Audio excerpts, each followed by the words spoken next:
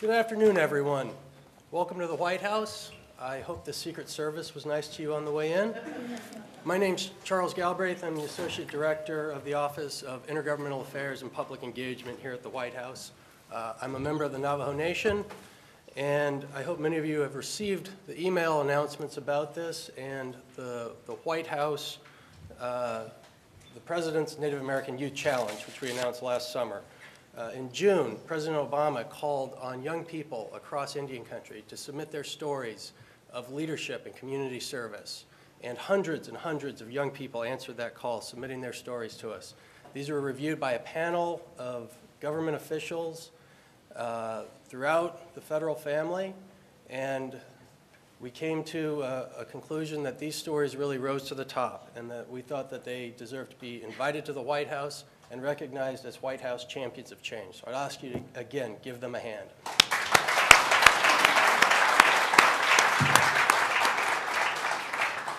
We have some very distinguished government leaders here today that are going to lead a panel discussion with our 11 champions of change. We also have a person from the director of the White House Internship Office here who will speak a little bit about the White House Internship Program. But first, I want to turn it over briefly to Erin Hannigan, the director of the Champions of Change program.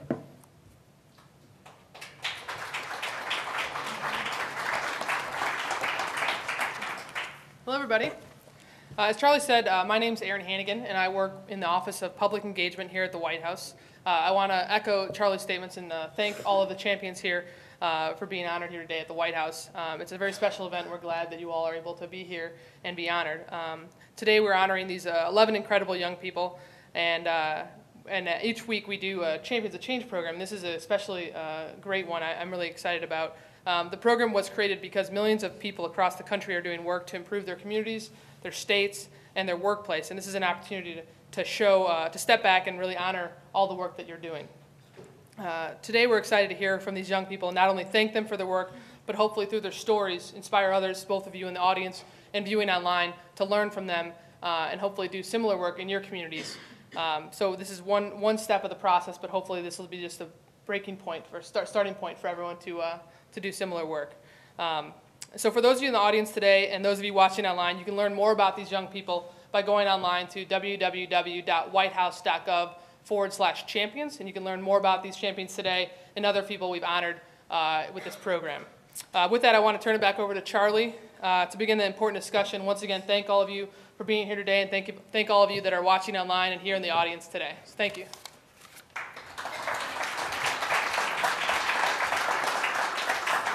We have a special guest who's here to give some remarks about an important White House program, the White House Internship Program.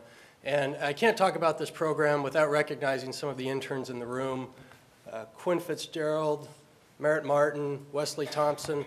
We rely on the interns to do a lot here. Without them, most of you would probably be still stuck out on the street and I would be looking for a new job. They run a ton of things at the White House and have tremendous responsibilities.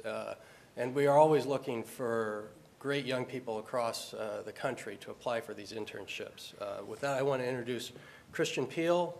She is the director of the White House Internship Program. She's a graduate of Mary Baldwin College and Duke University, and she's previously worked at several education policy organizations, including the Harlem Children's Zone. Christian Peel.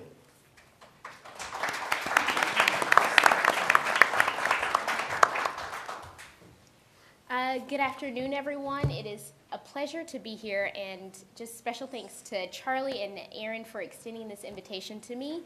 It's always energizing for me to be able to be in the presence of people who are doing amazing things around the country. So thank you so much for the work that you have done, for the sacrifices you've made, I'm sure, that no one knows about, and for the things you'll continue to do.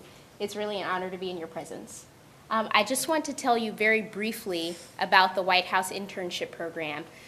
The White House Internship Program is a program for young leaders who are committed to the kind of work and service that you all are being honored for today, the work that you've already done, and for the work that you'll inspire in your communities.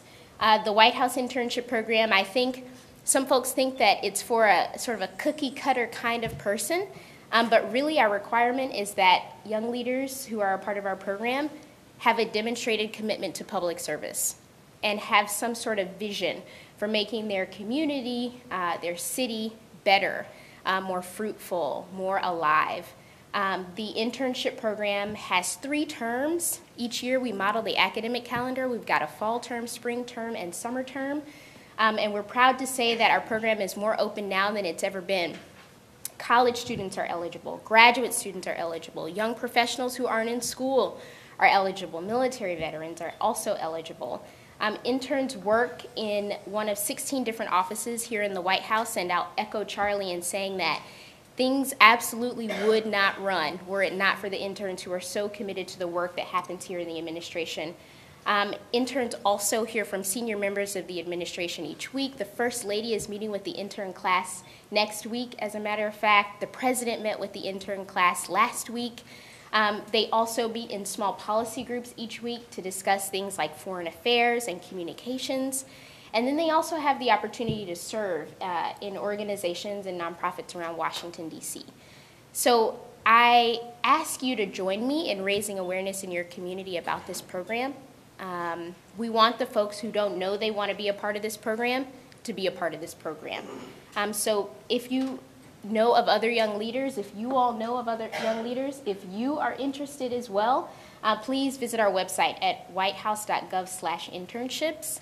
And I thank you for your time, and I hope that you continue to enjoy the time that you're here at the White House, and I look forward to seeing you all again. Thank you.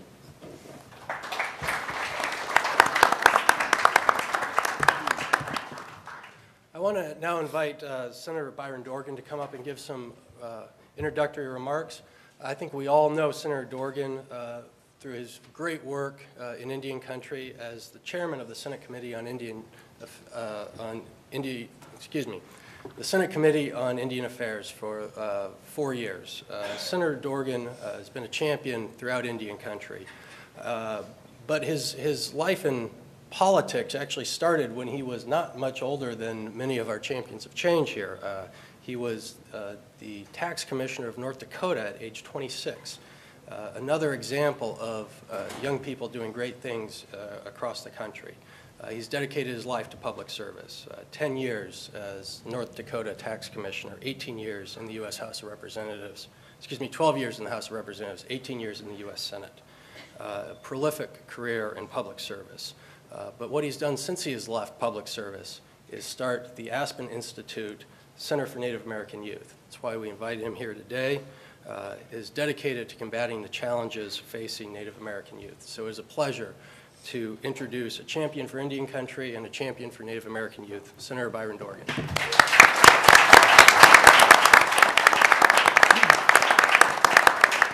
Well, Charlie, thank you very much. I wouldn't have missed this. Thank you so much for the invitation and for your leadership. And let me just say to all of you, I know you've been standing for a while, so I won't be very long. This president, President Obama, has distinguished himself in a lot of ways, but I have served in the United States Congress with 5 presidents. None have done what this president has done, and that is reached out aggressively and repeatedly, and this week is a good example of that, to say, we have a relationship, we have a trust responsibility, we take seriously our relationship with American Indians, tribes, with parents, with children, and I'm really proud of the work he's done, and Ken Salazar and so many others have done, and especially with respect to the youth component of this. When I left the Congress after 30 years, just this January of this year, I had some money left over in a campaign account, and I decided I needed to figure out what I wanted to do with that money. And as you might imagine, I had a lot of suggestions from people what I might should do with that money. What I did was donate $1 million to create a Center for Native American Youth. And we're dealing with a wide range of issues: teen suicide prevention, substance abuse, education, and many other things. We're also very interested in the kind of thing you see here today, and that is not just about the challenges, but about the inspiration that comes from people doing good work. There's an old saying, bad news travels halfway around the world before good news gets its shoes on. That's sure correct, isn't it? But this gets good news fully dressed, to know what you all have done. And we are determined to make a difference in the Center for Native American Youth and working with kids. We're doing youth summits around the country. We're doing a lot of things, and we want to work in coordination with all of you to make this a success. I am determined to continue working on American Indian issues, and I thought, where to start? How about the children? And so that's what this is about. We're determined to improve lives and save lives, and I'm determined to showcase, as well as the White House is today, the inspiration that comes from people doing really good things at a really young age to decide we can make some positive things happen for Indian youth all across America. So to you people, let me say congratulations. I've read about your backgrounds. It is extraordinary. Last evening, as I sat and read about what you are doing, I thought, you know what? If you had individually robbed a bank, stolen a car, gotten arrested for drugs, you would have all gotten some public attention by now. But you didn't do bad things, you did good things, really terrific things and inspiring things. And finally, there's a kind of a frame around this showcasing young people doing wonderful, inspirational things that ought to remind us that this is the kind of good news that goes on every single day. And that combination of good news is what is going to change our future. Thank you very much.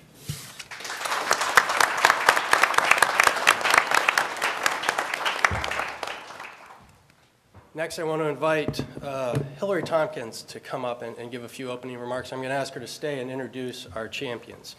Hillary Tompkins is a member of the Navajo Nation. You might be seeing a trend here, but I joke, but she's a champion for Indian country. When she heard we were doing this, she wanted to be involved. She currently serves as the solicitor of the Department of Interior. She was confirmed for this job by the United States Senate in 2009. As solicitor, she is the chief counsel, the #1 lawyer for the Department of the Interior. Previously, she has served as a law professor at the University of New Mexico and as chief counsel to Governor Bill Richardson. She's also clerked for the Navajo Nation Supreme Court in Window Rock, Arizona. So it is my pleasure to introduce the highest ranking Native American in the United States government, Hillary Tompkins.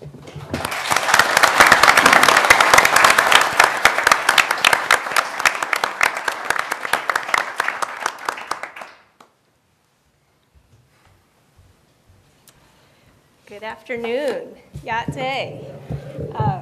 So great to be here, and thank you, Charlie, for that kind introduction.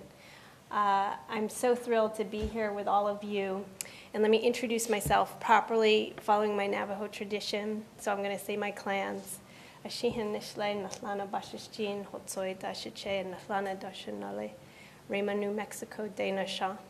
I'm a member of the Salt Clan on my mother's side, and my mother's father is the Meadow people on Navajo side, and my father is Taos Pueblo, and his grandparents are Taos Pueblo as well, and I come from Rema, New Mexico, from the Navajo Nation.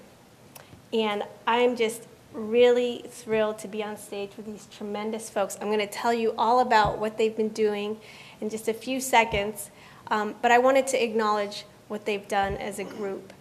In my culture, I learned about my own Navajo culture later in life, and I learned about the principle of Ina, which means life's plan. And in Navajo culture, there's a teaching that you should know your life plan and the direction that you're taking, and think about your future, and think about your past and where you've been. And that should guide you through life for a full and strong, healthy life. And I think all of these individuals embody that principle. They embody courage to do what they believe in. They embody strength. They embody conviction to stick to their guns and see their vision come to fruition. And they're dealing with really important, difficult issues in Indian country, from suicide prevention to fetal alcohol syndrome to housing issues to clean energy issues to protecting the environment. These are not simple issues, and these are issues that we deal with at the Department of the Interior every day. And they're taking the bull by the horns, and they're grappling with these issues first and with great vigor. And they also are very attuned to preserving their cultural identity as well, which is incredibly important. And I know that along their life journey, the path that they have taken, I'm sure they all have stories they could tell you about obstacles that they have faced. Obstacles where there are people out there not believing in them, saying you can't do this, or that's going to be too hard to achieve. They, I'm sure, have stories that they can share with you about obstacles they face because of their native heritage, from ignorance to flat-out discrimination, and they have fought against that, and that has not stopped or crushed their will and stopped their passion. And they all have their own stories to tell. And what I want to share with them today is that I want them to know that they are the future leaders of this country, that they all of you, belong in the highest echelons of American society and tribal society. You are the next generation of leaders, and I feel your strength, your conviction, your power, helping me move forward in my journey. So we're all connected, and I'm just so pleased to be with you all today. And now I'm going to share with you, and you're probably so tired of standing up here, I'm going to be really quick, all of you, what they've been doing. So we're going to start here with Teresa Baldwin from the native village of Kiana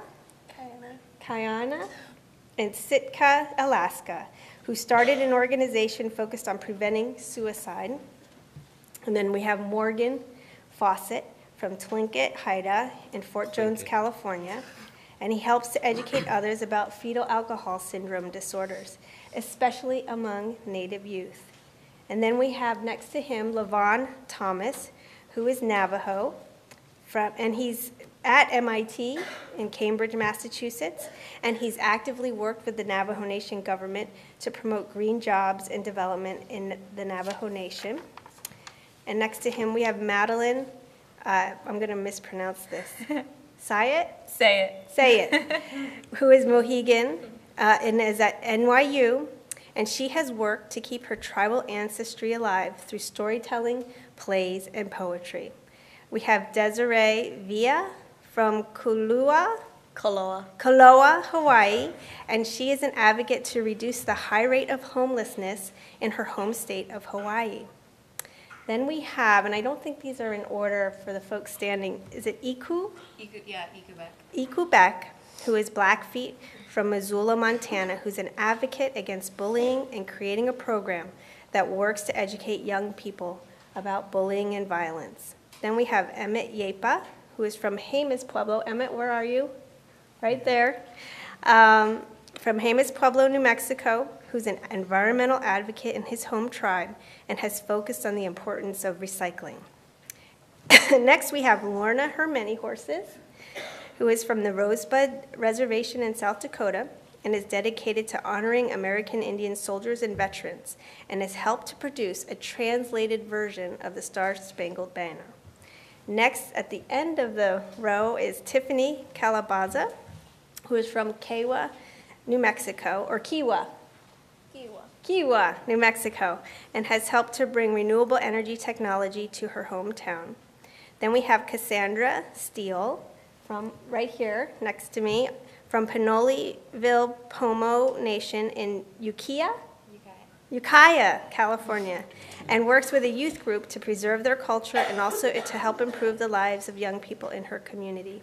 And last we have, but not least, we have Dallas. Oh, Duplessis. No. I was close. Yes. Duplessis. An Alaska native from Tulalip, Washington, and is an advocate for healthier eating on her reservation and has also started a youth gardeners club. So please join me in congratulating these champions for change.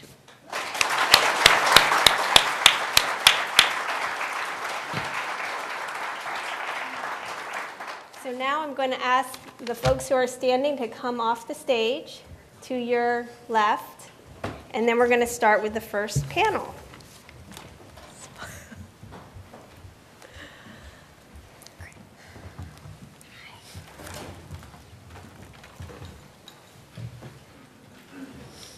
Okay. Can we share the mic? Yes. Okay, can everyone hear me? So first, I want to start on my right with Teresa. And I want to hear a bit about your work with suicide prevention and what you have done to raise awareness for this very important issue. Okay, that's a good question.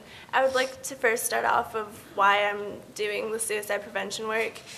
As you may know, Alaska has the highest suicide rates in the nation, and I've personally been affected by suicide.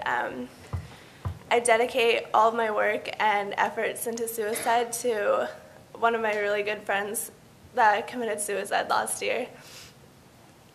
And so it's really heart-touching, and it's my healing process to do this. And I travel around the state of Alaska to raise awareness about suicide, and I've recently got a $25,000 grant, and I'm traveling around Alaska and sharing my personal story, training teachers and students about the efforts and how we should raise suicide prevention awareness.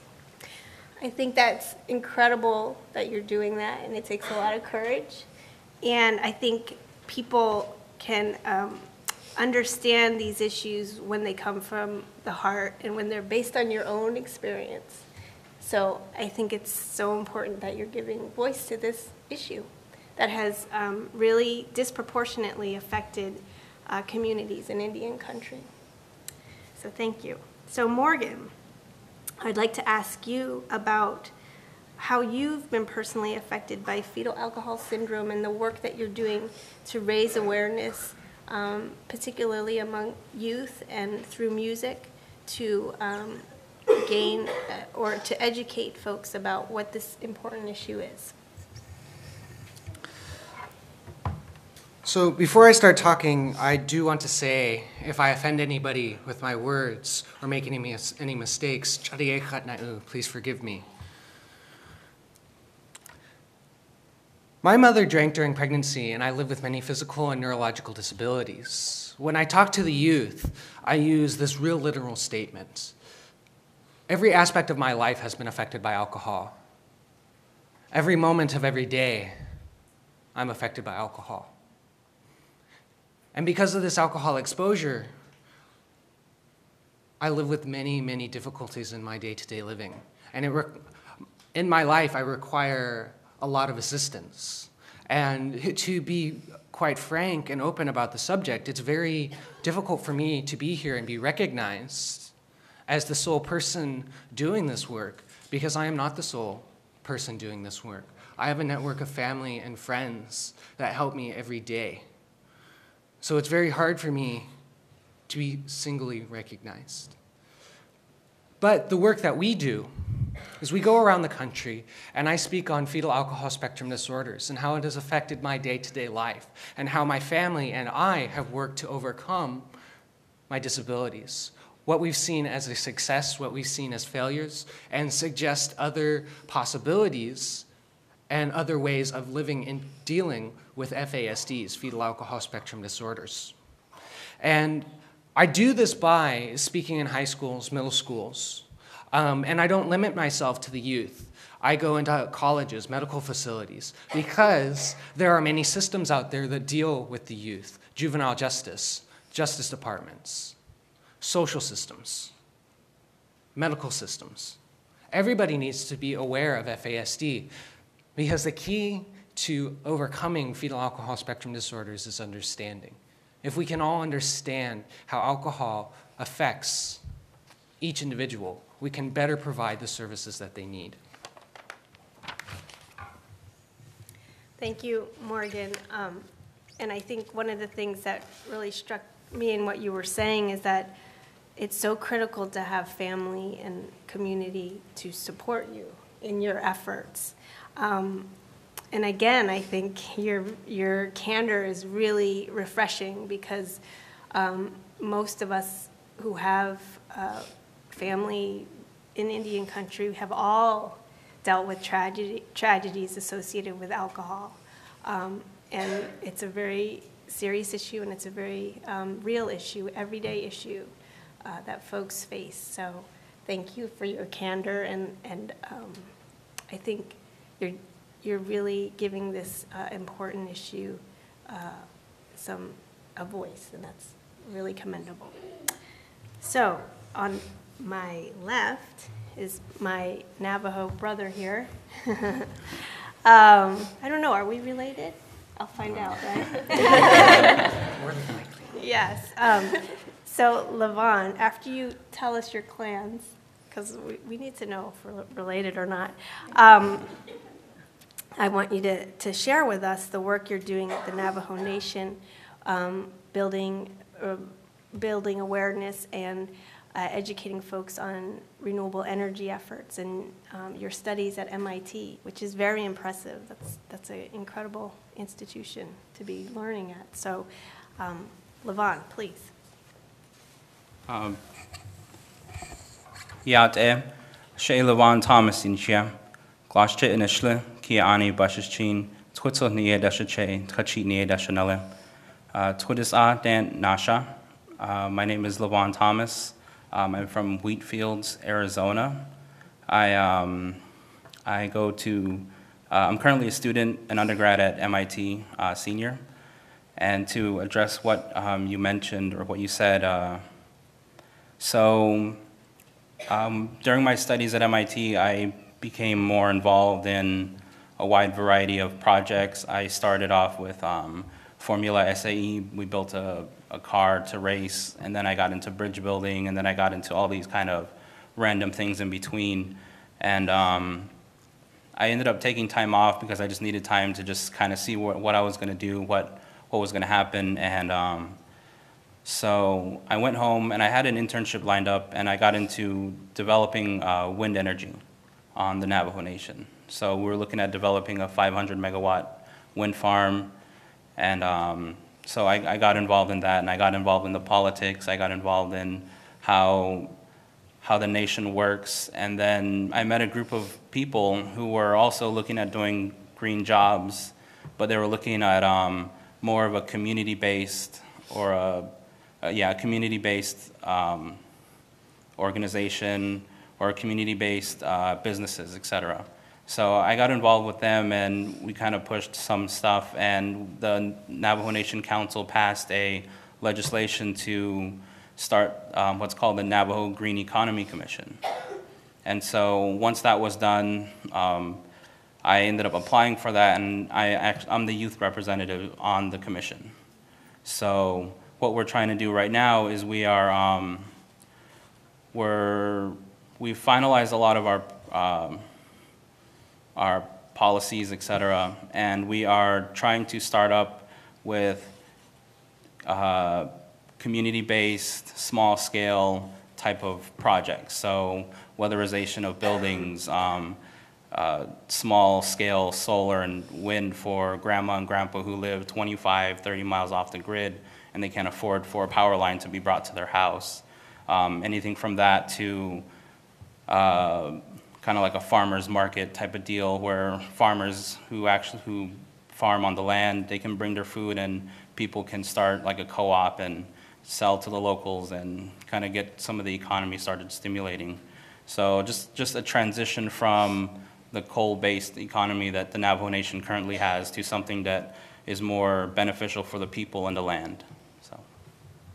And I think I need to ask you to apply to the Department of the Interior for a job. I mean, those are the issues we're dealing with at the department in terms of how do we expand the opportunities for clean energy development, and how conventional energy development like oil and gas plays an important part in our economy, but it's also important to look to the future and see where these alternative energy opportunities are available. And Indian country presents a great opportunity and place to explore those things. And so you're really leading the charge, and also engaging in tribal government issues, which we know can be challenging at times, and so I applaud those efforts. So that's great, and we're not related, by the way. Okay, Madeline, at NYU, you've been doing a lot of work on telling stories about your tribal ancestry and your tribal language, Mohegan language, through poetry and through acting. So tell us a little bit about how you go about that process. Okay. Well then, ako ay tongka tayo. Nuisawang ka chokais, nata ay mahiksok kiyo kwachi sochamankas. My Mohegan name is Achokais, and I'm Mohegan. I feel like in a lot of situations on the Northeast, we have this extra problem that I discovered when I got to NYU, which is that people don't really believe we exist still. Sorry, I get a little when I try and speak. It's okay. But I feel like language is one of the biggest barriers within that framework in terms of the fact that because first contact, sorry. It's okay. I understand.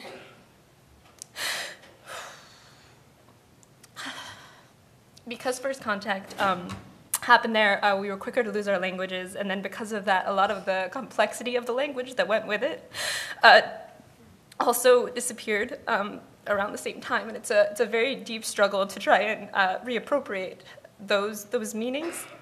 So the two projects I'm working on right now are I'm working on an adaptation that I'm directing of that I'm creating and directing of William Shakespeare's The Tempest, in which the native characters are given their own language to speak to examine how that shifts the power dynamic, and also an original play about the life and times of my ancestor Fidelia Fielding, who my middle name is named after, who is the last fluent speaker of our language, and how that dynamic would exist when, especially at a time when, as is constantly the dilemma, when trying to survive in Western society, you know, it's thought that certain things have to be given up in order for the benefit of the future. What that incredibly difficult situation would have been like to be the last one who had this worldview at a time when everyone else was telling you that it's not necessary anymore. It's not what's appropriate anymore, and it's time to move on. What that would be like in contrast with now the struggle to revive the languages, and it's very interesting work in terms of the struggle for language revival and the meanings that go with it, but it's very complicated and difficult, and I don't know, I got off track and I don't know what I'm saying anymore. No, you're saying a lot, and I think you're making a very important statement about which I personally can relate to, having been adopted from the Navajo Nation and then being raised in New Jersey, southern New Jersey, and being in the Northeast. And I remember growing up and a lot of people saying, you know, oh, you're an Indian. I thought all Indians were dead. And kind of having this mythical view of me, like I was an apparition that came up from the ground or something. Can I touch you, kind of thing. So I understand that, and I think the theme throughout this panel is the concept of what I view, and I talk a lot about being on a path, and I think for many Native people, at least in my experience, and I see this, it's a desire to get back on a path of strong cultural identity and strong sovereignty, and getting on that path that somehow we've gone off on another direction from other influences. So I think it's a very important message. So thank you. Desiree, why don't you tell us a bit about your important work in combating homelessness in your state of Hawaii, where there's been a very, very high levels of homelessness among your community. So tell us about how you've been doing that work. I'd like to start, like Morgan, saying that it definitely is a community effort.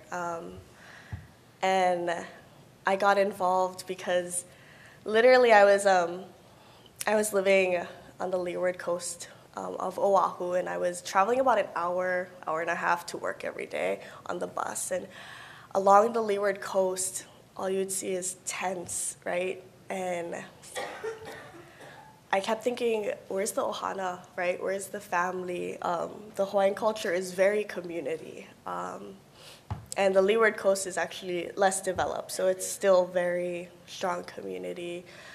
And then I got involved with a project working with those in transitional. So in Hawaii, we have a 2 years for those who are homeless. They can, at very minimal living costs, live in these transitional housings, help them to build assets.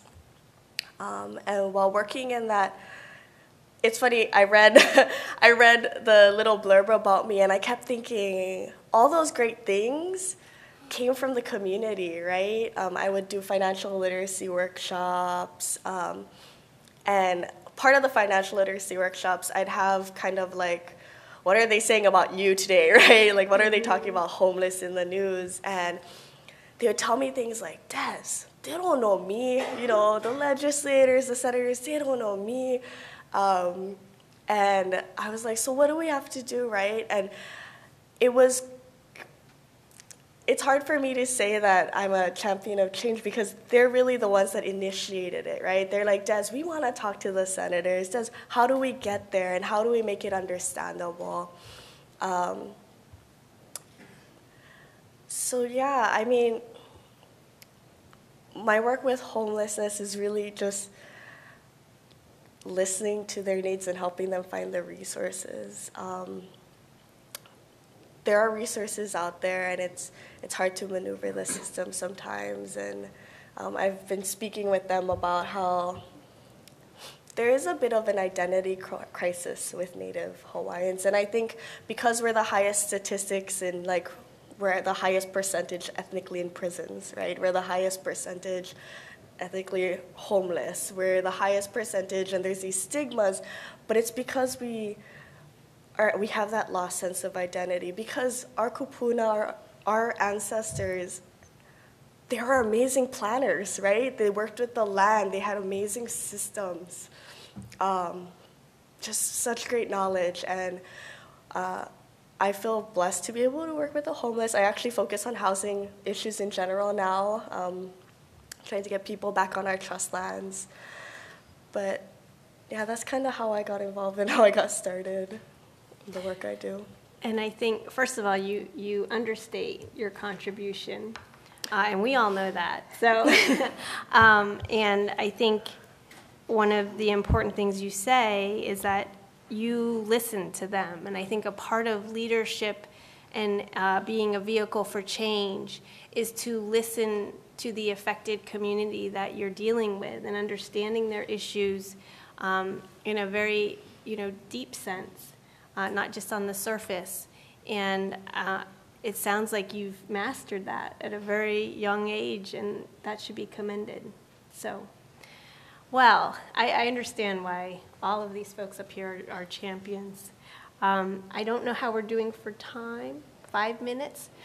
Okay, so I just want to open it up then to a general question, which is, what would you tell a young person if they were wanting to start their own initiative? And what do you think is one of the lessons that you have all learned through your experience?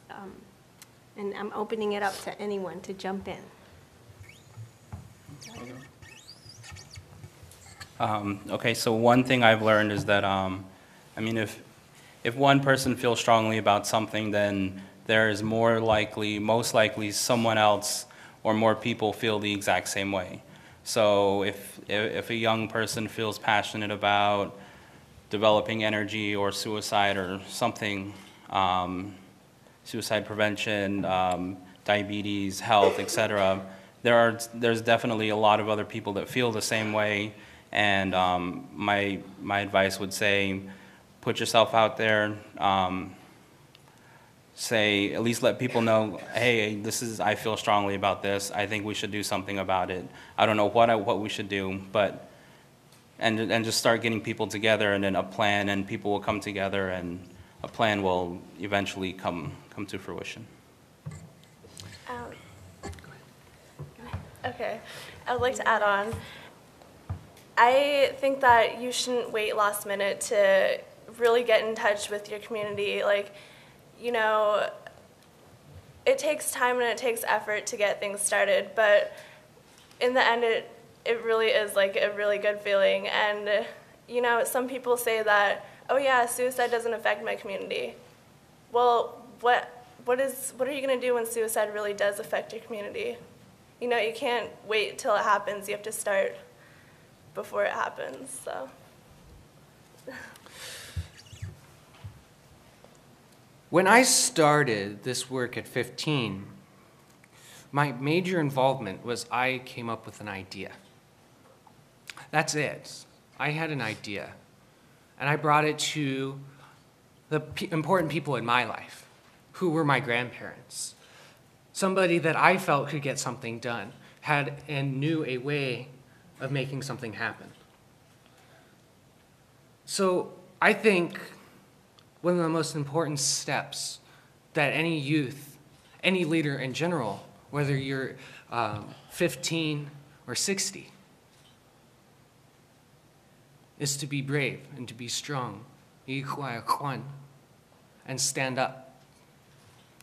If you have an idea, even if it's just a vague idea, if you have a passion to step forward, be brave and be strong, and say, I want this to happen. And then don't let that passion die. Don't let that idea float aside. If you want something to get done, you have to be persistent. You have to be determined. And you have to let your passion burn like a fire upon your heart and let it rule your actions. And to the panelists and any other leaders out there,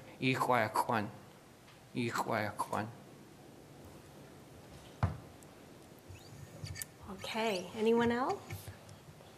I just want to say, in response to both of your earlier comments about that, I think that's one of the greatest things when you do have an idea about being part of a tribe, is that you have the tribe. Like, chances are someone will support you, and you have that really strong, great community within which to do it. Yeah, definitely one, no one can do it alone, right? It definitely takes the community, takes a tribe, takes a village, takes the world really to create change. And yeah, don't give up. I work with people who constantly come, barrier after barrier, right? I can't do this because of this, I can't do this because of that. And I'm just like, anything's possible, right? Maybe you can't by yourself, but you can with someone else. Or you can with 5 of these guys, right? You can do it. So I like that, community and that fire, that passion, that we can definitely do anything together. Well, great. I think that's a nice sentiment to close on, and I want to wish all the champions the best of luck on your journey. And I know this is just the beginning for all of you in your leadership. So let's give them a round of applause.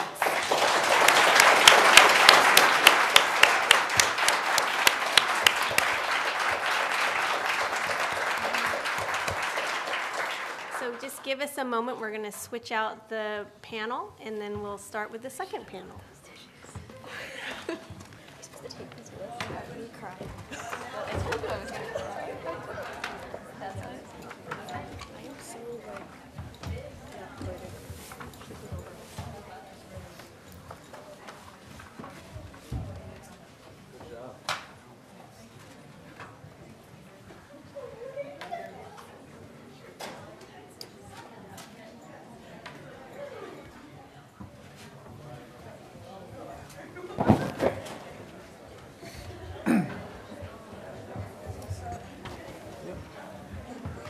How do you say your last name?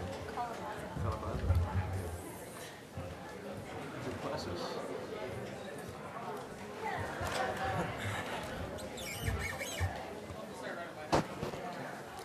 All right, we're going to begin as soon as people are seated.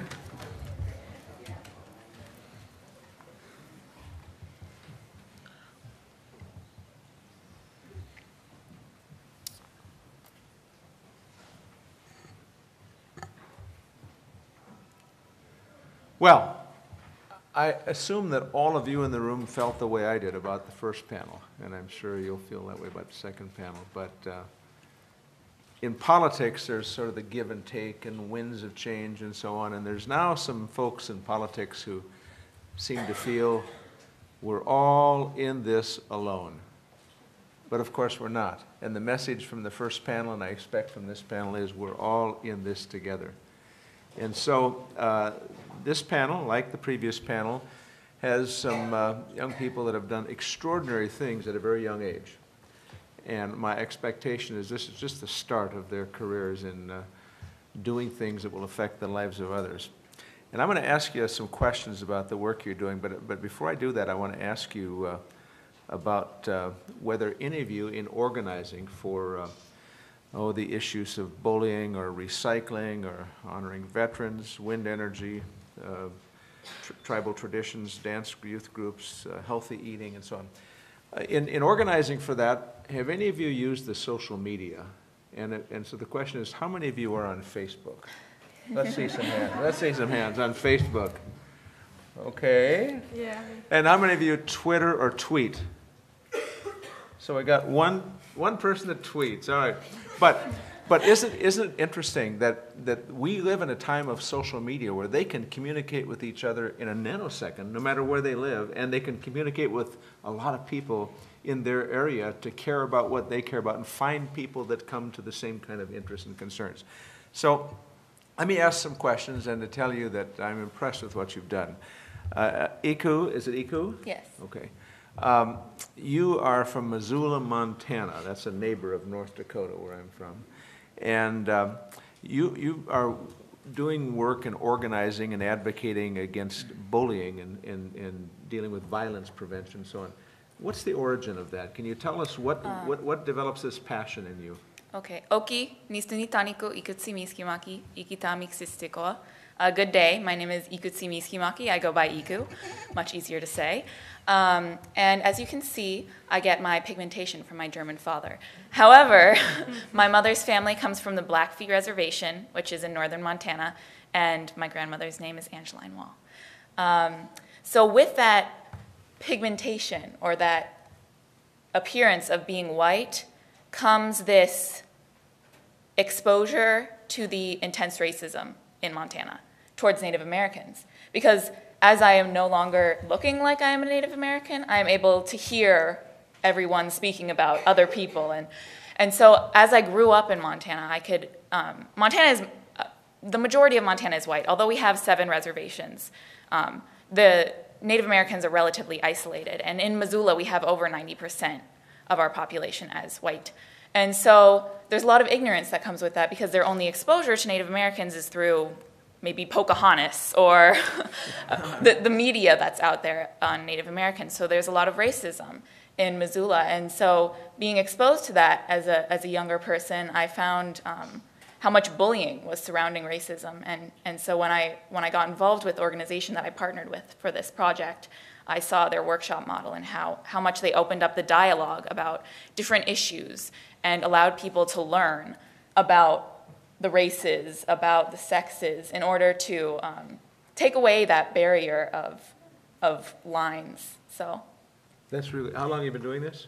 I've been doing this since I was 11/12, so middle school. Middle-aged. But you do have a very unique perspective on this, I mean, which is interesting. So you hear things and see things that others don't mind you hearing and seeing because they don't necessarily view you as an Indian, do they? Mm-hmm. Mm-hmm. Well, and I think everybody on the panel probably understands the words she used about racism and some of the concerns that she expresses, and we'll talk a little about that. Let me talk to Dallas down at the end. Hi. We're just a couple hundred feet away from the First Lady's garden, I think. You know, she plants a garden. Yes. And then she comes out and gathers some fruit and some vegetables and so on.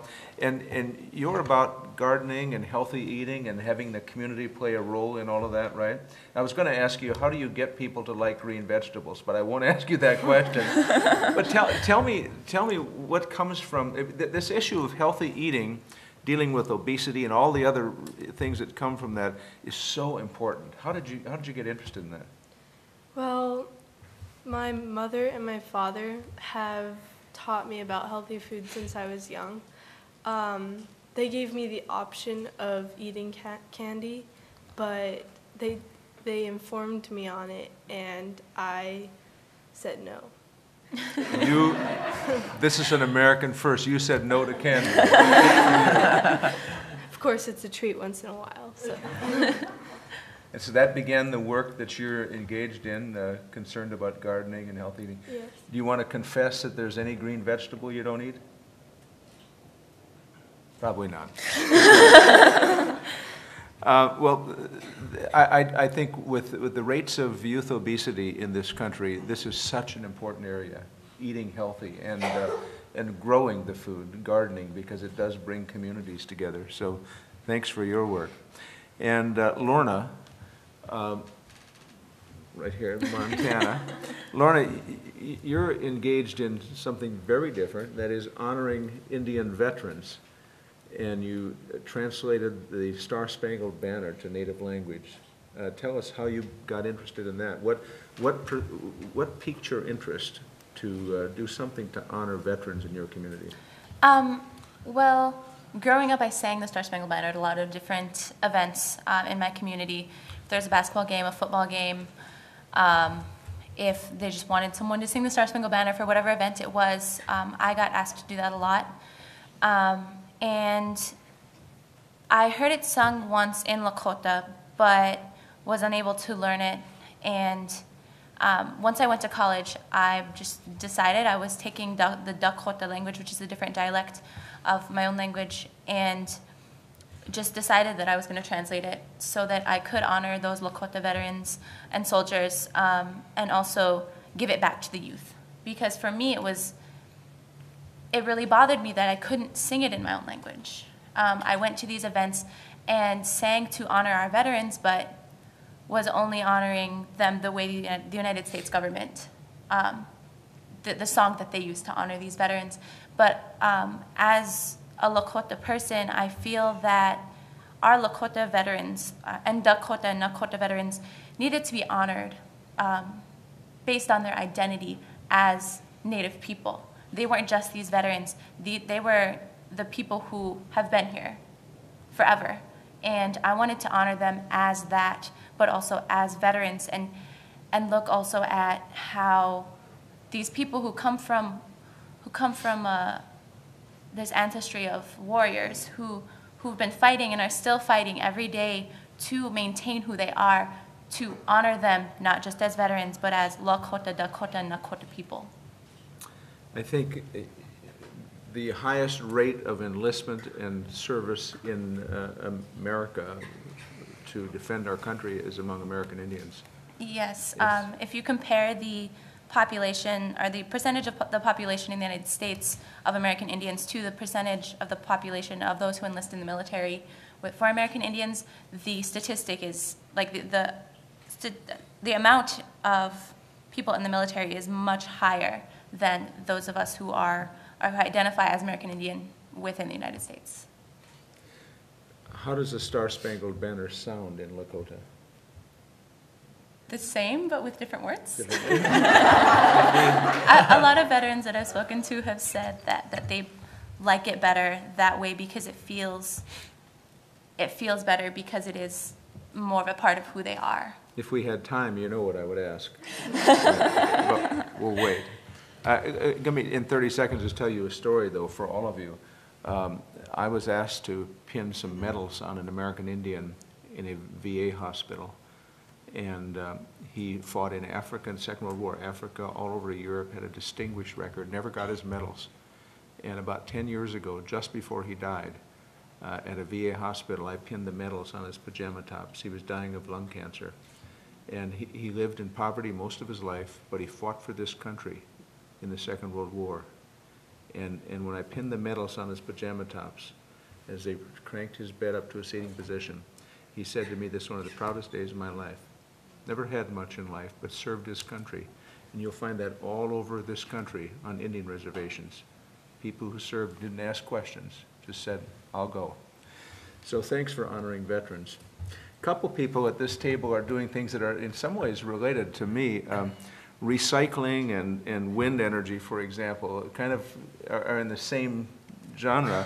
And Emmett, recycling, your tribe is working to create a recycling system because of your stimulus. I mean, you got people interested in that.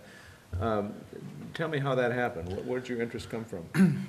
Well, it began all in the summer of 2010. A group of friends and I were attending summer school, and our topic that we were discussing was on environmental issues. So then from that, we learned about a lot of issues, like there's a big garbage patch in like the oceans, the sides of Texas are bigger. So we wanted to find solutions to the problem. So a friend and I were at another pueblo, and we saw a recycling bin there. We thought it was a great idea, and we wanted to take it back to our pueblo, which we have our feast day a week or two after their feast day. So then we went to the tribal administration asking if it would be a good idea if we can follow through with our plans. So it was a tedious process, but we got through it. So then from that point on, we have been able to get our own bins, put them around designated areas within our pueblo. And our ultimate goal is to eventually have our own recycling center. We try to educate the youth and also the elders, because the elders were the first ones to teach us about recycling, but in a different way to keep our Mother Earth clean. So with that, we have the motivation to try to succeed to get our own recycling center, even through all the problems and challenges we face with like other youth. They tend to, I guess, try to put us down because there's never been recycling in our pueblo before, and it's basically new to them. And with that, we're trying to teach everybody on what to recycle, how to recycle it, because the nearest recycling center is 45 minutes away. So it's really hard to change behavior, isn't it? Especially bad behavior. And by bad behavior, I mean just throwing things away and not caring about protecting the environment and so on. It's hard to change? Is that what you found? Yeah. But you push, and you got to keep pushing. Yes. What do people think of you for pushing? They get upset? No. Do you organize it? Do you organize on Facebook at all? No. Could you do that? I'm sure I can do that. And the reason I mentioned it's similar to wind, I kind of view wind energy, Cassandra, and recycling, both very protective of the environment. You're producing energy in a way that just gathers energy from where the sun shines and the wind blows, right? And recycling is the same thing. So you're working on wind energy issues, right? It's actually, we built like an eco-friendly prototype home. Well, we started on 2, but we're getting to work on 4 for our tribal citizens. They use solar energy, rainwater catch systems, gray water systems, composting toilets. So everything is environmentally friendly in the homes, and the physical design is culturally inspired by our roundhouses, which we do a lot of spiritual ceremonies in. I confused a bit of your work with Tiffany's work, I think, but tell me about your work in solar, what you're trying to do with solar energy. Well, we install them on the homes, so everything, all electricity in the homes will be run off the solar panels on the roofs of the homes. And Tiffany, you're working on wind energy. Renewable energy. Or renewable and solar. Yeah, solar. So first I'd like to introduce myself.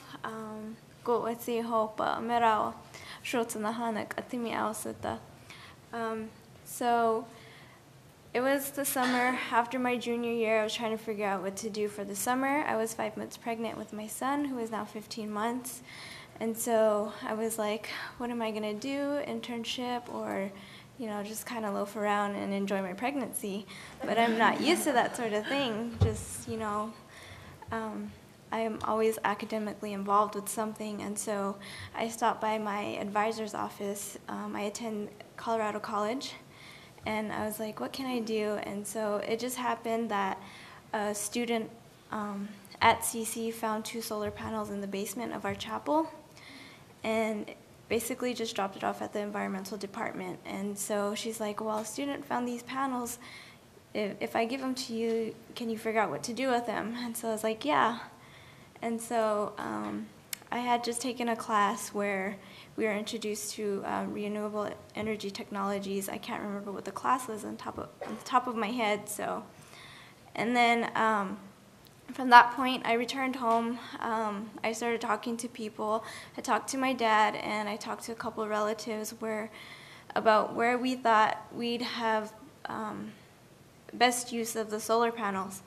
And so I got in touch with the Giwa Livestock Association back at home on the reservation, and they expressed that at the time, only 2 of the 10 windmill sites were working and functioning. And so that contributed to a really small supply of water that farmers and ranchers had for their livestock. And so I was like, okay, well, I've seen that, you know, solar panels can be used to pump water from the ground. And then from that point, we moved on to actually, you know, networking with other people on how to actually, you know, get the project going, because there's a lot that's entailed in the project as far as getting the pump, you know, having the solar panels, getting the connections right, and I was just barely getting into my major at the time, and so I had very little knowledge of what it is to be an environmental chemistry major. And so it took a while, and in January, we're actually going to finish the installation of the solar water pump, and there are a number of people that are involved in the project, and so it's been quite challenging, but we're almost there. I had that you were converting a community windmill, right? Yes. Into a solar water pump. That is really interesting and technical and challenging. And it's interesting to hear all of you. All of you are doing something that comes from a passion that was born one way or the other, right? I mean, you've decided, here's what I've got to do. I've got to make this happen. And so you're out pushing and prodding and getting people to help you. And the common theme among this panel and the other is that none of you do it alone, but all of you make it happen. Without you, it doesn't happen, but you can't make it, you can't do it alone. And that is such an important lesson. I want to ask a question of you and the other panel as well, just a show of hands. Teresa described the issue of teen suicide, which I think is, amidst all this inspiration, it's also one of the significant challenges on our reservations that I and others are working on. How many of you know of friends or acquaintances in your peer groups that have taken their lives? Yeah. I mean, it's almost unbelievable, isn't it? And it remains one of the significant challenges for all of us to work on, in addition to all these other things. Let me ask a more general question of this panel, because you're working on very different things in some ways, however, related just to a passion to change things on your reservation. What do you think are the challenges to accomplishing your goals? Lorna, for example, you've met the goals at this point in translating the Star-Spangled Banner and reaching out to veterans, but there's so much more to do, to say to those veterans, you know what, you really matter to America. Our culture and our country honors your service. So that all of us have much more to do. What are the challenges in accomplishing that? Is it money, manpower? Is it infecting or convincing others that your idea is something they ought to sign up to and make a part of their lives? What are the challenges? Rico. Oh, I can speak to that. Well, it's very interesting because usually it's not the youth, in my case, that is the challenge. And it wasn't the money either, because I received a grant from America's Promise Alliance and AT&T for my project, so I already had the money all figured out beforehand. But it was really difficult for me to convince administrators and teachers of the importance of letting their curriculum slide for a day in order for us to do a workshop on bullying prevention and violence and prejudice reduction. And that's been an issue. I also work all around the state with this workshop model.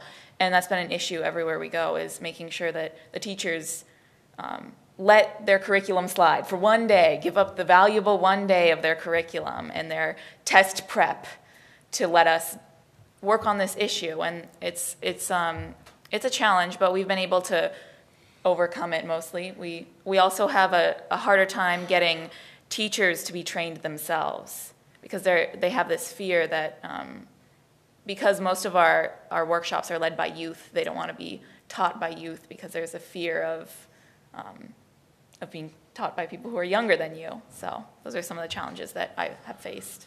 Anybody else? I can add.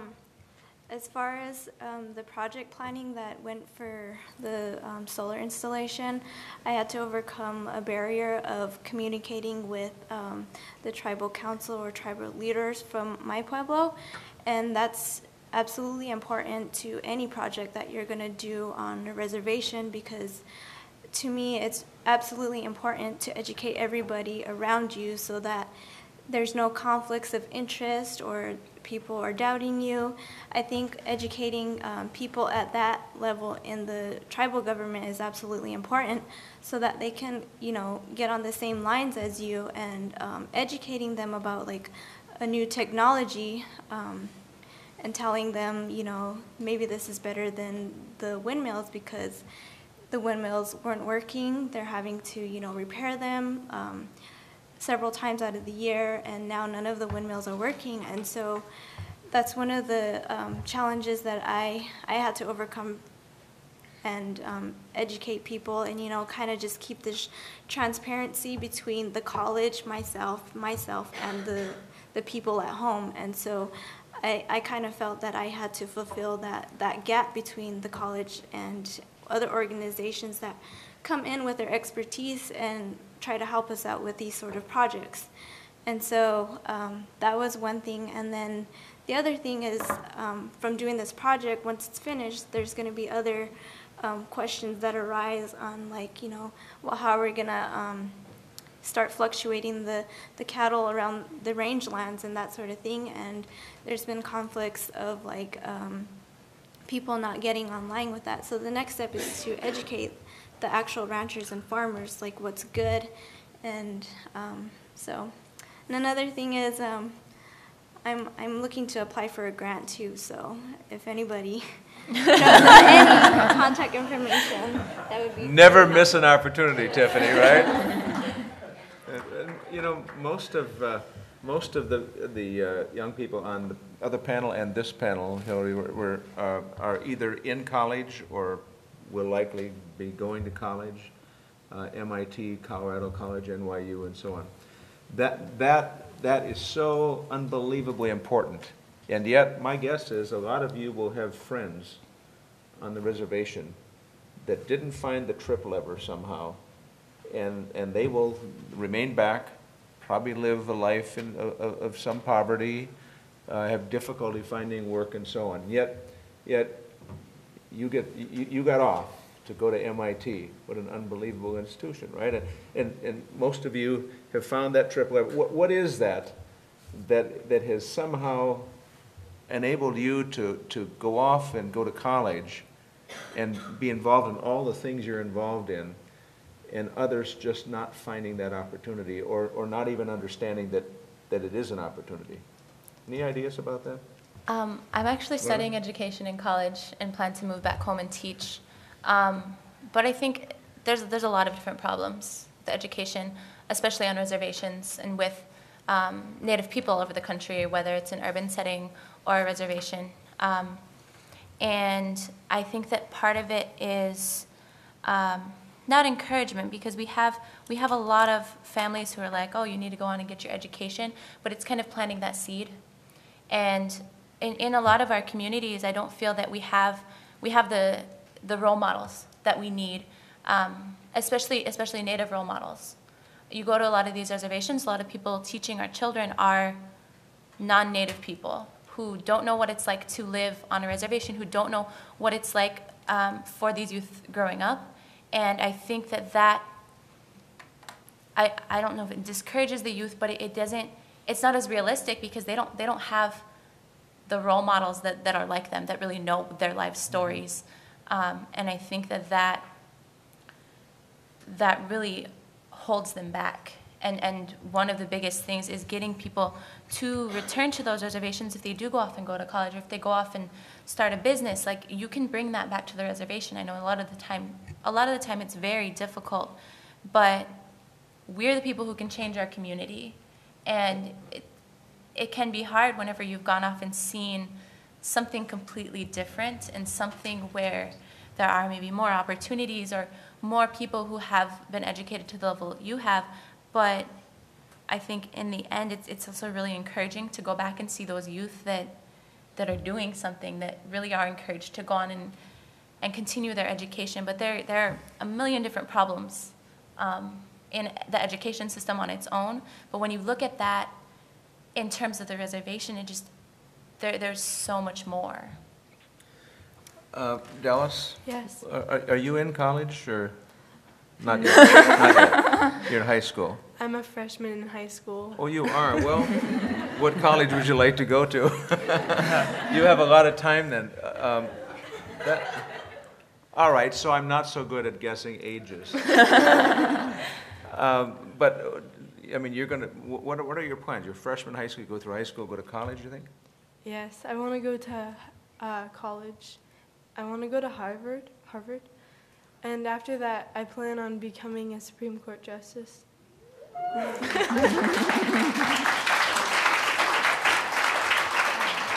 Okay, well, when I suggested you all aim high, Dallas took that really seriously. Good for you. You know what? The only limitation is the limitation you put on yourself, honestly. I mean, this book is yours to write, and you'll decide what chapters are what and where you're headed, and good for you. I mean, the Supreme Court thing might be a little bit different in the sense that a president has to actually reach out and choose you, but, you know, you're pretty close to the White House at the moment. You might want to stop over there and lobby on your way out of town. It's probably a little early, however. Yeah. Anybody else have any? Yeah. What's that? You have a role in confirmation. Yeah, that's right. Yeah, I'd like to add on that because where I'm from, we have a high dropout rate and alcohol abuse, and I think that's our main problem of back home, why everyone's dropping out, is because they see it happening around them over and over, and they just don't think they need to go to college, and or they're unaware of how to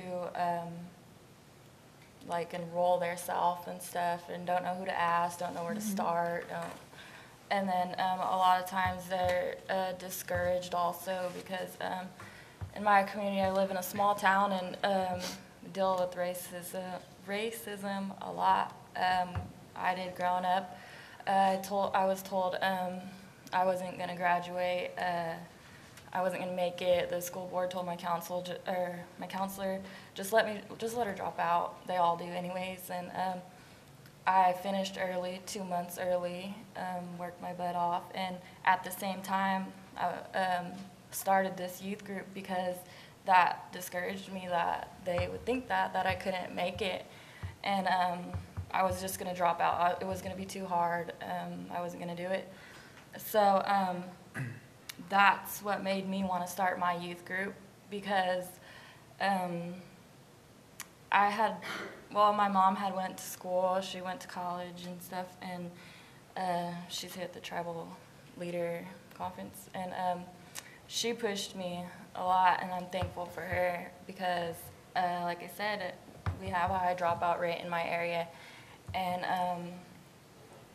it just made me realize I was lucky to have a parent like that, and then a lot of us where I'm from didn't have that, and so, yeah. I'd like to, Yes. Sorry, I'd like to speak to Cassandra's point on high school graduation too. I work with Graduation Matters Missoula, Graduation Matters Montana, and also I'm on the board of directors at America's Promise Alliance and working with the Grad Nation initiative.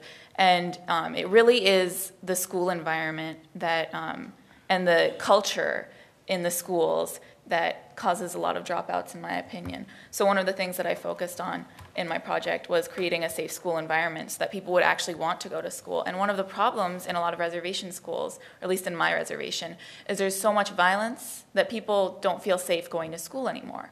And so I've been looking at that and the vital components to an effective secondary education, setting you up for post-secondary education. And I feel like a lot of reservations also don't have those resources that come in and teach people how to apply, how to work the Common App and all the complications with scholarships. And so it's really the preparation in high school that allows people to have that post-secondary education. So growing up off of the reservation, because I live about 4 hours south of the reservation, I got the opportunities from living in a university town to learn how to apply to universities. But a lot of reservations don't have that resource. Well, I asked the question because I see Hillary here, who's the highest ranking official in our country, coming from an Indian heritage, and the question is, how do some move up and have those opportunities, and some stay back and never do? And you said something, Cassandra, that's very interesting to me. The pejorative of someone saying, well, let her drop out. They all do. That's kind of a racism that's cloaked in language without race, but I understand what that means, and it's so sad. And education is the origin and the foundation for almost everything else. Education and a passion. And you're gonna matter in life, all of you are. And not just in your life, but in the lives of others. I mean, I can just sense it here. Charlie, how much time do we have? Okay. All right. I want to just, let me close by just telling you a 1-minute story. I mentioned it yesterday at HUD to a group I spoke to. But I was at a college some years ago at North Dakota State University talking about Pell Grants, because there was a proposal to cut Pell Grants, which helps poor kids go to school, kids who don't have any resources. And at this meeting, about 80 people, and way in the back of the room, a young man stood up, and I didn't know who he was, never met him, and he said, my name is Les LaFontaine. He said, I'm an American Indian. I'm from the Turtle Mountain tribe of Indians. I'm the first person in my family to be able to go to college. I'm able to go to college only because of Pell Grants. We have nothing, have no money, so I'm here. I'm going to graduate from this college, and then I'm going to go back to the Turtle Mountain Indian Reservation and teach school, a little like Lorna described. Well, I talked to him afterwards. I was so struck by his statement in front of all these people. I said, why don't you come to Washington, D.C. and be an intern in my office for 3 months? And he did.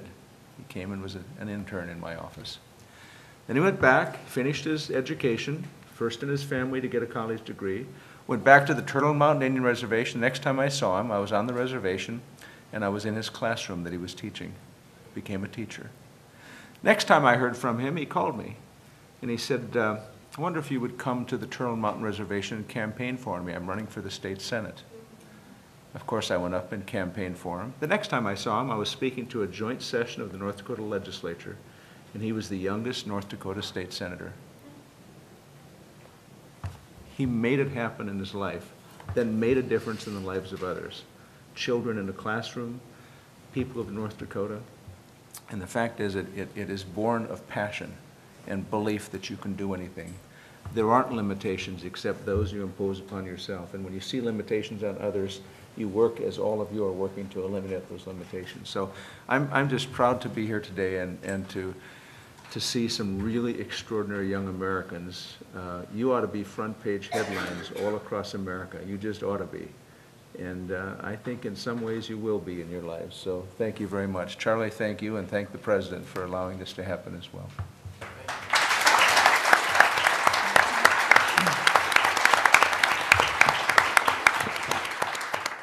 Well, I have what has to be the worst spot on the agenda is having to follow these two panels. I don't know what I can say that hasn't been said already. It is incredible. It's been an honor to be able to be here and hear you share your stories. It is the purpose of the Champions of Change program. You are an embodiment of the program. We have many people to thank here. Senator Dorgan, Solicitor Hillary Tompkins. I'd like to thank National Congress of American Indians for their support, the Aspen Institute for Center for Native American Youth. But I think most importantly, and this was a theme that we saw throughout, is that none of us walk alone. We are all part of a community. We are all supported by our families, our parents, our grandparents, our brothers and sisters, our friends. So I think we need to give a round of applause to the support community that's in the room.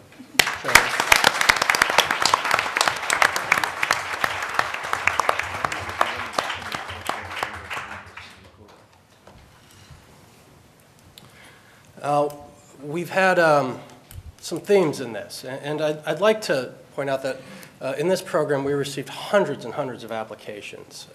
One of the hardest things I've done in my job was having to narrow these down. But we've seen that the people here are representative of Native youth across the country. Their stories, what they're doing, if you're passionate about one thing, we heard somebody else is passionate about it as well. And from all the other people that aren't here today, I think we need to give a round of applause as well, because these people are representative of everybody doing great work.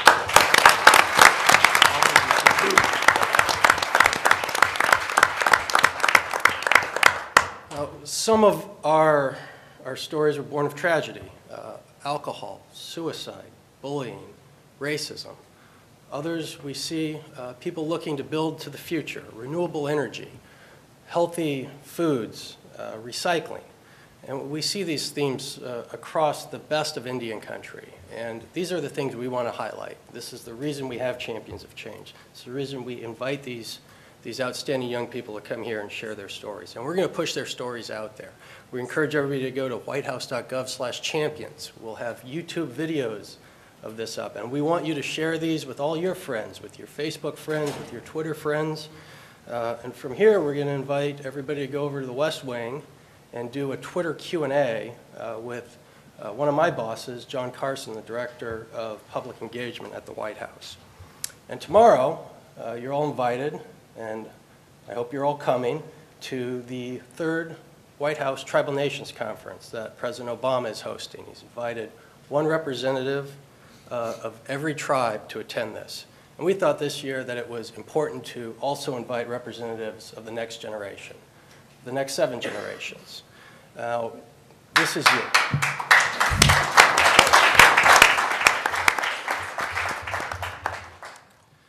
And these representatives will join tribal leaders from across the country tomorrow to hear the president speak about issues affecting Indian country.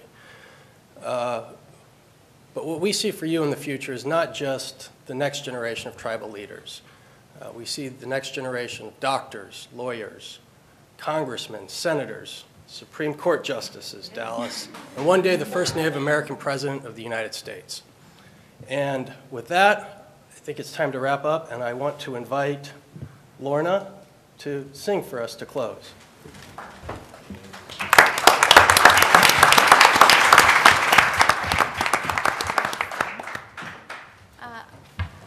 Lakota ka Dakota ka Nakota Kichita Kihana ka Wakayanja Kihana Wichawa Kichi Loa. So I sing this for our Lakota, Dakota, and Nakota veterans and soldiers, and also our children. We are Yeha Daku Lapihe Ampakile